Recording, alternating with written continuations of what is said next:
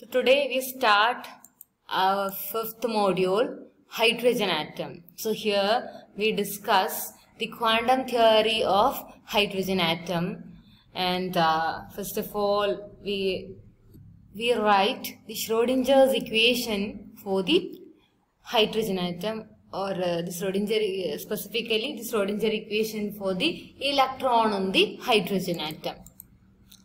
So the first problem that Schrodinger solved with the wave equation is that of the hydrogen atom, and he could find that the quantization occurs naturally in wave mechanics. But theory തന്നെ നമുക്ക് discreteness കാണാൻ പറ്റും, quantization കാണാൻ പറ്റും. Separate bore തിയറിയിലെ പോലെ ഒരു postulate ആയിട്ട് പറയേണ്ട ആവശ്യമില്ല. സോ ഇത് നമ്മൾ ഡീറ്റെയിൽ ആയിട്ട് കാണും. So now we are going to write the Schrodinger equation for hydrogen atom. Hydrogen atomത്തിലാകുമ്പോൾ അതിന്റെ പ്രത്യേകത അത് 3-dimensional ആണ്. ഇതുവരെ നമ്മൾ സോൾവ് ചെയ്ത പ്രോബ്ലംസ് എല്ലാം 1-dimensional ആണ്. So a hydrogen atom consists of a proton and an electron.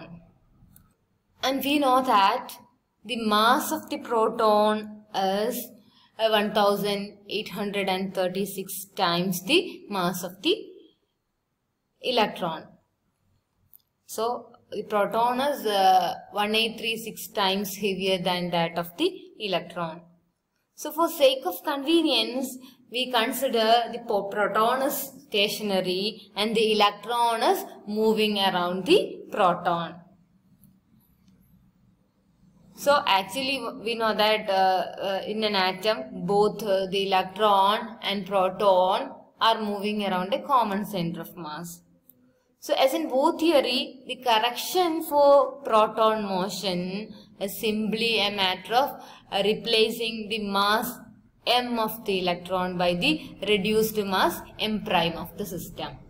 But initially proton stationary ആയിട്ട് കൺസിഡർ ചെയ്യുക, ഇലക്ട്രോൺ റിവോൾവ് ചെയ്യുന്നതായിട്ട് കൺസിഡർ ചെയ്യുക. ഇനി ന്യൂക്ലിയർ മോഷൻ കറക്ഷൻ ചെയ്യണമെങ്കിൽ നമുക്കറിയാം, നമ്മൾ തേർഡ് മോഡ്യൂളിൽ ഓൾറെഡി പഠിച്ചിട്ടുണ്ട്, we have to replace the mass of the electron by the reduced mass of the system. So now we have to write the Schrodinger equation in 3 dimension. അപ്പോൾ 3 dimensionലാവുമ്പോൾ നമുക്കറിയാം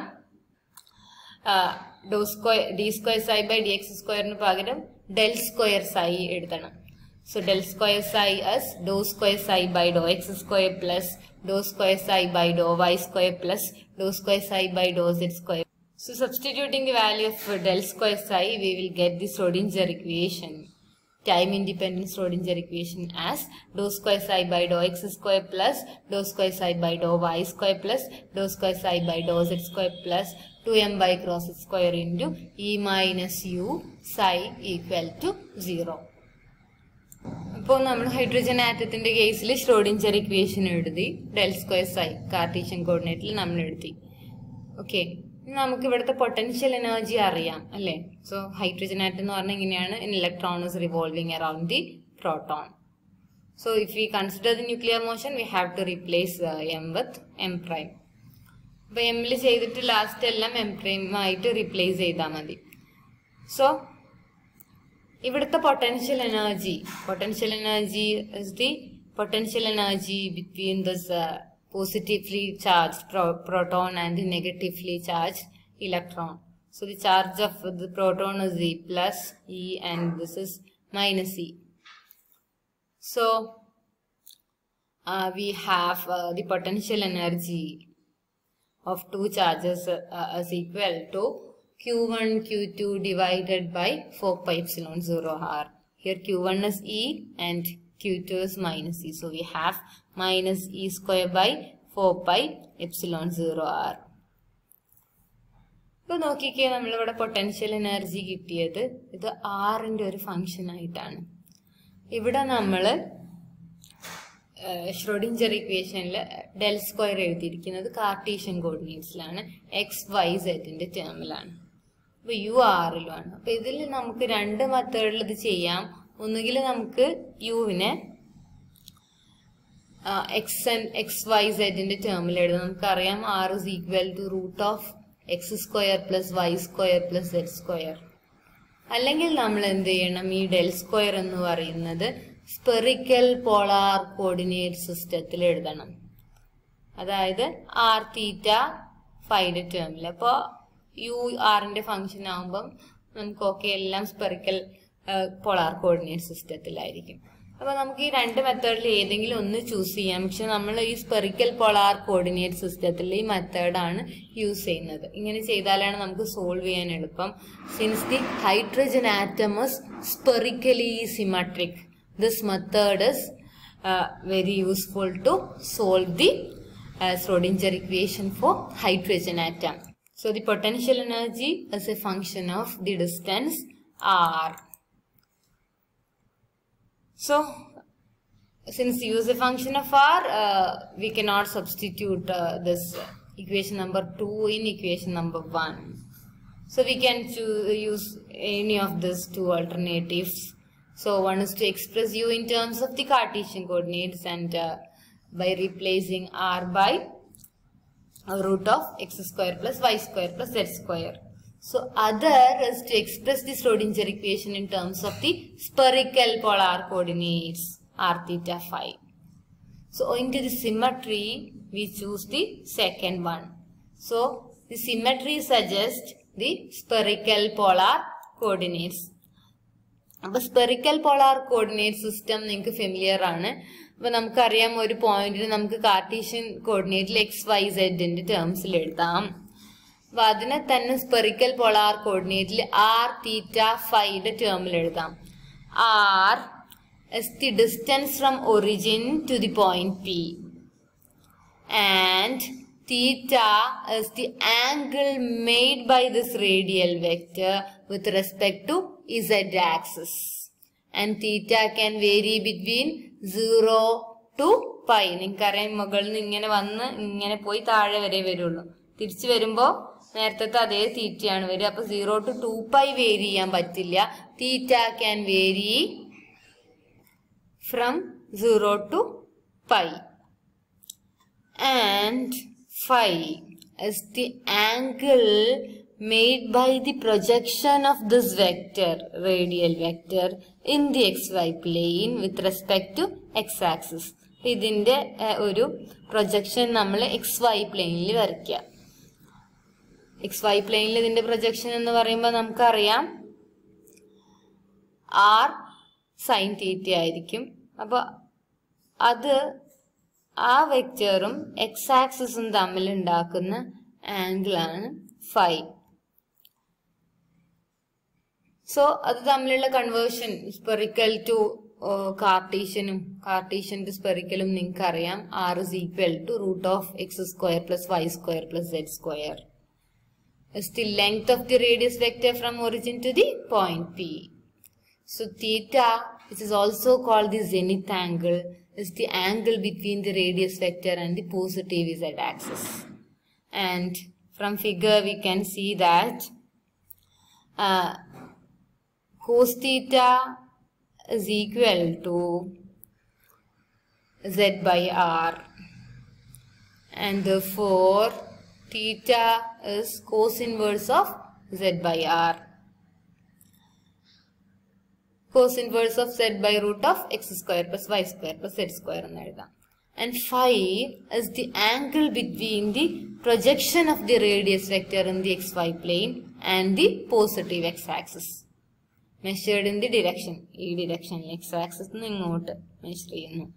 തീറ്റ measure ചെയ്യുന്നത് ഈ z-axis നിന്ന് ഇങ്ങോട്ടാണ് measure ചെയ്യുന്നത്. Okay. So this phi is also called azimuth angle. അപ്പൊ നമുക്കറിയാം ഇവിടുന്ന് നമുക്ക് ക്ലിയർ ആണ് z is equal to r cos തീറ്റ ആണ്. ഈ പ്രൊജക്ഷനെ നമുക്ക് r sin തീറ്റ എഴുതാം. അതിന്റെ രണ്ട് കമ്പോണൻസ് വരുന്നത് എക്സും വൈയും ആണ്. എക്സ് ഇസ് ഈക്വൽ ടു ഈ ആംഗിൾ ഫൈ ആയതുകൊണ്ട് X is equal to r sin theta cos phi. ഇതിന്റെ അഡ്ജസന്റ് സൈഡാണ് ഫൈയുടെ. And y is equal to ഈ r sin തീറ്റ ഇതാ ഈ വെക്ടറിന്റെ വരുന്നത് ഹൈപ്പോട്ടിന്യൂസ് ആയിട്ട് ഇതിന്റെ ഓപ്പോസിറ്റ് സൈഡ് ഫൈ വരുന്നു. So y equal to r sin theta sine phi. അപ്പൊ ഇവിടുന്ന് നോക്കിക്കേ y by x എന്ന് പറയുന്നത് tan phi ആയിരിക്കും. So phi is tan inverse y by x. അപ്പൊ ഇങ്ങനെയാണ് r തീറ്റ phi നമ്മൾ കണ്ടുപിടിക്കുക. എക്സും വൈയും സെറ്റും തന്നിരുന്നാൽ തിരിച്ചുള്ള കൺവേർഷൻ, അതായത് r തീറ്റ phi അറിയാമെങ്കിൽ എക്സ് ഇങ്ങനെ കണ്ടുപിടിക്കാം, r sin theta cos phi, y is equal to r sin theta sin phi and z equal to r cos തീറ്റ. അതെല്ലാം നിങ്ങൾക്ക് ഓൾറെഡി അറിയുന്നത് തന്നെയാണ്. സോ ഇതാണ് സ്പെറിക്കൽ പോളാർ കോർഡിനേറ്റ് സിസ്റ്റം.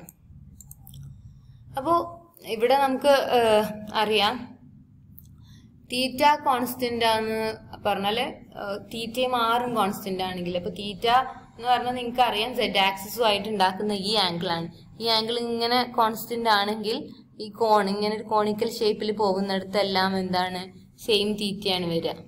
ഇപ്പൊ 3 ഡയമെൻഷനിലായിട്ട് ചിന്തിക്കുകയാണെങ്കിൽ ഇതെല്ലാം സെയിം തീറ്റ.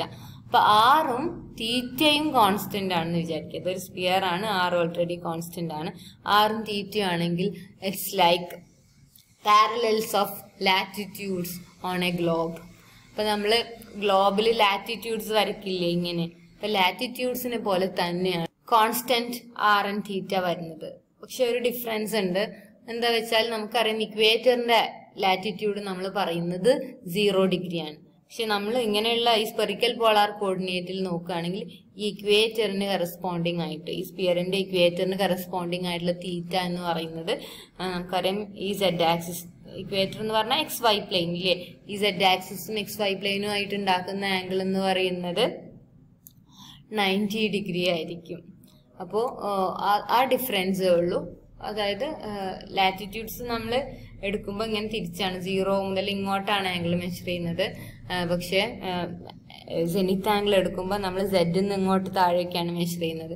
സോ ഇക്വേറ്ററിന്റെ കേസിൽ എർത്തിന്റെ ഇക്വേറ്ററിൽ ലാറ്റിറ്റ്യൂഡ് 0 ഡിഗ്രി ആണെങ്കിലും ഒരു സ്പിയറിന്റെ കേസിൽ നമ്മൾ അതിന്റെ സെന്ററിൽ ഒരു ക്രോസ് സെക്ഷൻ എടുത്തു കഴിഞ്ഞാൽ അവിടുത്തെ തീറ്റ ഇവിടെ നമ്മൾ ജസ്റ്റ് കട്ട് ചെയ്ത് കഴിഞ്ഞാൽ അതിന്റെ ഇക്വേറ്റർ പാർട്ടിന് കറസ്പോണ്ടിങ് ആയിട്ടുള്ള തീറ്റ എന്ന് പറയുന്നത് 90 ഡിഗ്രി ആയിരിക്കും.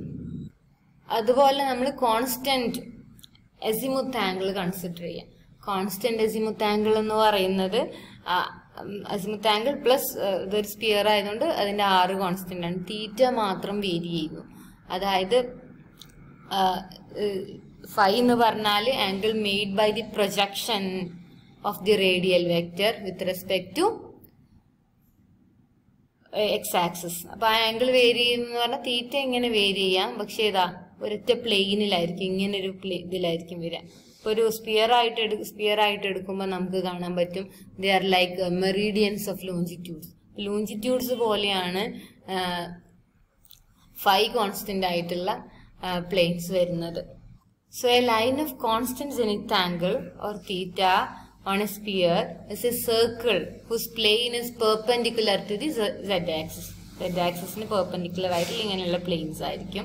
And line of constant azimuth angle, constant phi, is a circle whose plane includes the z-axis. Z-axis include ചെയ്തിരിക്കുന്ന ഒരു പ്ലെയിൻ ആയിരിക്കും വരിക. അപ്പൊ നമുക്ക് ശ്രോഡിഞ്ചർ ഇക്വേഷൻ സ്പെറിക്കൽ പോളാർ കോർഡിനേറ്റിൽ എഴുതണം. അപ്പൊ നമുക്ക് ഡെൽ സ്ക്വയർ സ്പെറിക്കൽ പോളാർ കോർഡിനേറ്റിൽ നമുക്ക് അറിയാം.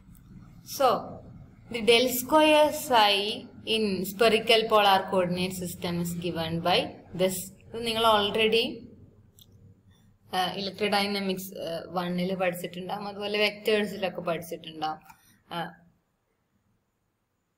So del square psi can be written as 1 by r square into dou by dou r of r square dou psi by dou r plus 1 by r square sin theta dou by dou theta of sin theta dou psi by dou theta plus 1 by r square sin square theta dou square psi by dou phi square. അപ്പൊ ഇത് നമ്മൾ ഈ Schrödinger ഇക്വേഷനിൽ substitute ചെയ്യുക. ഇതാണ് this is del square psi in spherical polar coordinate. അപ്പൊ substitute ചെയ്യുമ്പോൾ നമുക്ക് കിട്ടുക 1 by r square dou by dou r of r square dou psi by dou r plus 1 by sin theta dou by dou theta of sin theta dou psi by dou theta plus 1 by r square sin square theta dou square psi by dou phi square plus ഇത്രയും del square സൈ ആണ്. plus 2m by cross h square into e minus u. U in substitute minus e square by 4 pi epsilon 0 r. So we will get 2m by cross h square into e plus e square by 4 pi epsilon 0 r whole multiplied by psi equal to 0. So we have to multiply each and every term with r square sine square theta. Multiplying each and every term with r square sine square theta, we will get sine square theta multiplied by dou r of r square dou psi by dou r plus r sine theta multiplied by dou theta of sine theta dou psi by dou theta plus dou square psi by dou phi square plus 2m r square sine square theta divided by cross h square whole multiplied by e plus e square by 4 pi epsilon 0 r all multiplied by psi equal to 0. So this is the Schrödinger equation for hydrogen atom. So this is in spherical polar coordinates, and we can see that this is time independent Schrödinger equation in 3 dimensions. So this equation is a partial differential equation for the wave function of an electron in the hydrogen atom.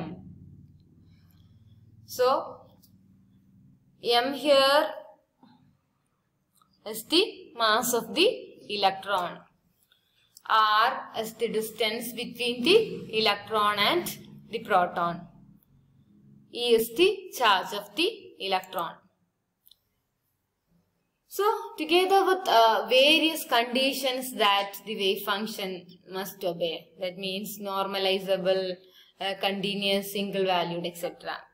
So we know that the wave function of a real particle should be well behaved. So in this case of the hydrogen electron in the hydrogen atom also, the wave function should be well behaved. So this equation, along with the conditions to be satisfied for the well behaved wave function, completely specifies the behavior of the electron. So the Schrödinger equation, along with the various properties that psi should obey, completely specifies the behavior of the electron in the hydrogen atom. So in order to get the wave function, we have to solve the above equation by a method called the separation of variables. So when the above equation is solved, we can see that there are 3 quantum numbers are required to describe the behavior of the electron in the hydrogen atom. But in Bohr model, we know that there is only one quantum number, n.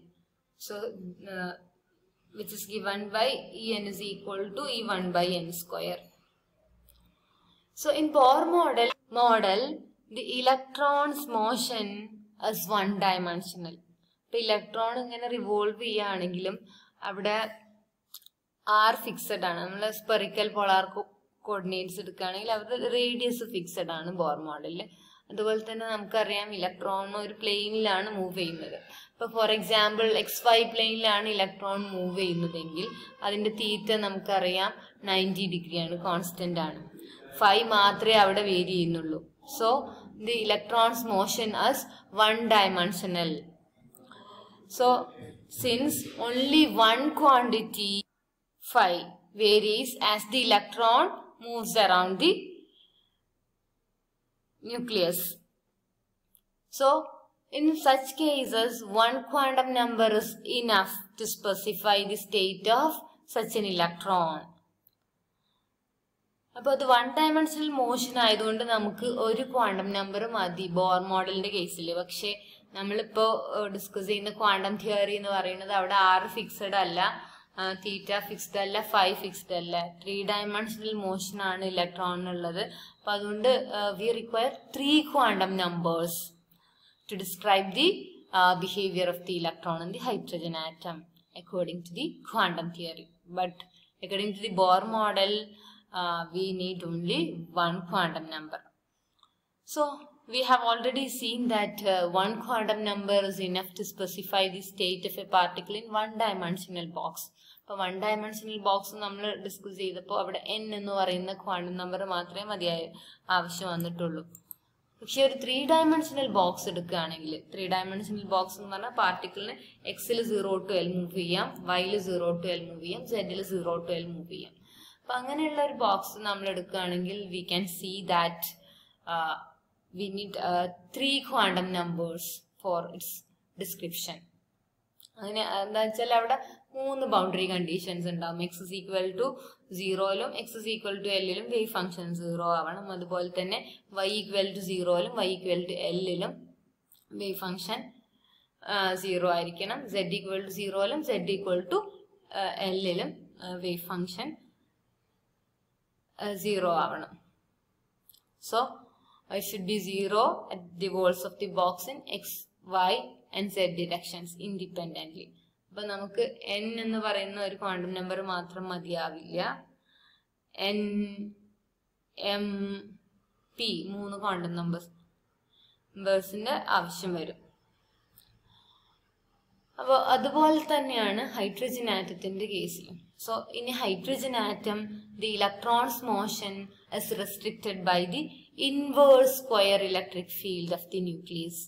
The nucleus in an electric field ഉണ്ട്, അതിനകത്ത് അത് electron bound ആണ്. So the electron's motion is restricted by this potential energy. നമുക്കറിയാം പാർട്ടിക്കിളിന്റെ ബോക്സിൽ ആ walls of the box ആണ് അതിനെ bind ചെയ്യുന്നത്. But in the case of the hydrogen atom, the electron's motion is restricted by the inverse square electric field of the nucleus. And the electric field അതിന് corresponding ആയിട്ടുള്ള potential energy ഉണ്ടാവും. But the electron is free to move in 3 dimensions. അതിന് restrictions ഉണ്ടെങ്കിലും 3 dimensionsൽ അതിന് move ചെയ്യാം. അതിന്റെ ആ ബൗണ്ടറിക്ക് പുറത്തേക്ക് പോകാൻ പറ്റില്ല എന്നുള്ള ബൗണ്ടറിക്ക് അകത്ത് അതിന് 3 ഡയമെൻഷൻസിൽ മൂവ് ചെയ്യാം. So we can say that 3 quantum numbers are required to specify the behaviour of an electron.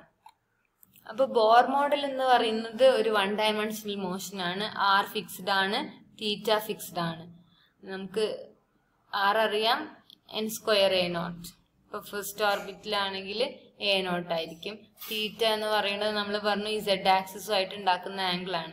ഇത് XY പ്ലെയിനിലാണെങ്കിൽ ഈ z ആക്സിസുമായിട്ട് ഉണ്ടാക്കുന്ന ആംഗിൾ 90 ഡിഗ്രിയാണ്. നമ്മൾ ഓൾറെഡി പറഞ്ഞു ഇക്വറ്റോറിയൽ പ്ലെയിനിന്റെ തീറ്റ എന്ന് പറയുന്നത് 90 ഡിഗ്രിയാണ്. ഇത് രണ്ടും കോൺസ്റ്റന്റ് ആണ്. And phi varies from 0 to 2π. So only the quantity varies as the azimuth angle phi. അപ്പൊ അതുകൊണ്ട് തന്നെ അത് 1 ഡയമെൻഷണൽ മോഷൻ ആണ്. അവിടെ ഒരൊറ്റ ക്വാണ്ടം നമ്പർ നമുക്ക് മതി. പക്ഷേ ക്വാണ്ടം തിയറി യൂസ് ചെയ്യുകയാണെങ്കിൽ അവിടെ റെസ്ട്രിക്ഷൻസ് ഉണ്ട്. നമുക്കറിയാം ന്യൂക്ലിയസിന്റെ ഇതിലാണ് ഇലക്ട്രിക് ഫീൽഡിലാണ് ഇലക്ട്രോൺ റിവോൾവ് ചെയ്യുന്നത്. It's bound to the electric field of the nucleus. Electron അതിൽ ബൗണ്ട് ചെയ്തിരിക്കുകയാണ്. പക്ഷെ ഇലക്ട്രോൺ ഇതിനകത്ത് ബോർ തിയറി അനുസരിച്ച് എവിടെയും മൂവ് ചെയ്യാം. അതിന്റെ ആറ് ചേഞ്ച് ചെയ്യാം. ആറ് ഫിക്സ്ഡ് അല്ല, തീറ്റ ഫിക്സ്ഡ് അല്ല, ഫൈ ഫിക്സ്ഡ് അല്ല. So it's A 3 dimensional case. So we requires 3 quantum numbers nn, nLm. ഇനി സ്പിൻ എന്ന് പറയുന്ന ക്വാണ്ടിറ്റി കൂടെ നമുക്ക് കൺസിഡർ ചെയ്യുകയാണെങ്കിൽ ഒരു 4th ക്വാണ്ടം നമ്പർ ms കൂടെ ഉണ്ടാവും. അത് സ്പിന്നിനെ ഡിസ്ക്രൈബ് ചെയ്യാണ്. ഇതിന്റെ സൊല്യൂഷനിൽ നമുക്ക് 3 ഡയമെൻഷണൽ മോഷൻ കൊണ്ട് നമുക്ക് 3 ക്വാണ്ടം നമ്പേഴ്സ് ഇതിൽ വരും. ഇത് നമ്മൾ ഓരോന്നും ഡിസ്കസ് ചെയ്യും. അപ്പൊ ഇത് particle in A box 1 dimensional ആണെങ്കിൽ നമുക്ക് ഒരു ക്വാണ്ടം നമ്പർ മതി. പക്ഷെ 3 ഡയമെൻഷനൽ ആണെങ്കിൽ നമുക്ക് 3 ക്വാണ്ടം നമ്പേഴ്സ് വേണ്ടി വരും. അപ്പൊ അതിന് അനലോഗസ് തന്നെയാണ്. അപ്പൊ നമ്പർ ഈ ഡയമെൻഷൻ അനുസരിച്ച് അത്രയും ക്വാണ്ടം നമ്പേഴ്സ് വരും. പിന്നെന്ന് പറയുന്ന ഒരു ഇൻട്രിൻസിക് പ്രോപ്പർട്ടി ആയതുകൊണ്ട് ഒരു എക്സ്ട്രാ ക്വാണ്ടം നമ്പറും കൂടെ വേണം MS. അതൊക്കെ നമ്മൾ പിന്നെ ഡിസ്കസ് ചെയ്യും. സോ ഇപ്പോൾ നമ്മൾ ഈ 3 quantum numbers, the principal quantum number n, the orbital quantum number L and magnetic quantum number ML, ഇങ്ങനെ ഹൈഡ്രജൻ ആറ്റത്തിന്റെ സ്ക്രോഡിംഗർ ഇക്വേഷൻ സോൾവ് ചെയ്യുമ്പോൾ വരുന്നു നമ്മൾ അടുത്ത ക്ലാസ്സിൽ ഡിസ്കസ് ചെയ്യും. നമ്മൾ തന്നിരിക്കുന്ന ഇക്വേഷൻ സോൾവ് ചെയ്യാന്നുള്ളതാണ് നമ്മുടെ അടുത്ത എയിം. അപ്പം അത് നമ്മൾ സെപ്പറേഷൻ ഓഫ് വേരിയബിൾസ് എന്ന് പറയുന്ന ഒരു മെത്തേഡ് യൂസ് ചെയ്തിട്ടാണ് ചെയ്യാം. ഓക്കെ, അത് നമ്മൾ നെക്സ്റ്റ് ക്ലാസ്സിൽ ചെയ്യാം. Okay, thank you.